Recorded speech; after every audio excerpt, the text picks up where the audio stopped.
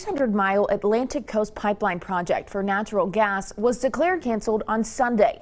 But is it possible it could be brought back to life? The massive project through West Virginia, and North Carolina raised big environmental concerns, and the battle may not be over yet. 13 News chief political reporter Mark Curtis has more.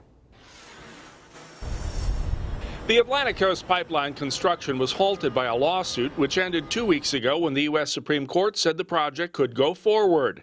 Then suddenly on Sunday, the project's partners, Dominion Energy and Duke Energy, announced they were pulling the plug. But the next day, billionaire investor Warren Buffett of Berkshire Hathaway stepped in to buy much of the project's assets.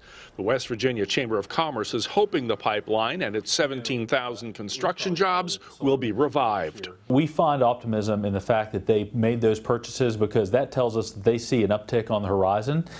So we're optimistic that they're going to be here. We're in the process of welcoming them to West Virginia and making outreaches to the company.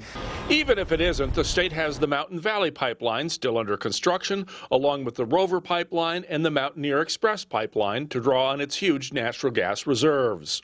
Meanwhile, environmentalists who challenged the Atlantic Coast Pipeline are prepared to do it again. They continue to push alternate energy. West Virginia needs to get into the clean energy renewables game, or we're going to miss out. And there are so many possibilities for job creation in that sector that I'm afraid if we don't make some major changes and shifts in our thinking now, we're going to be left behind.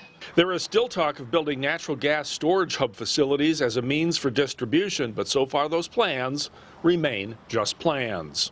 Industry leaders say liquid natural gas and other byproducts can certainly be transported by river, barge, rail, or by truck, but it's far more costly with far less volume than you get with a pipeline. In Charleston, I'm Mark Curtis, 13 News, working for you. So far, Warren Buffett and Berkshire Hathaway have not indicated what their intentions are with their new multi-billion-dollar investment. Environmental groups plan to sue if the pipeline is revived. Well, we see a couple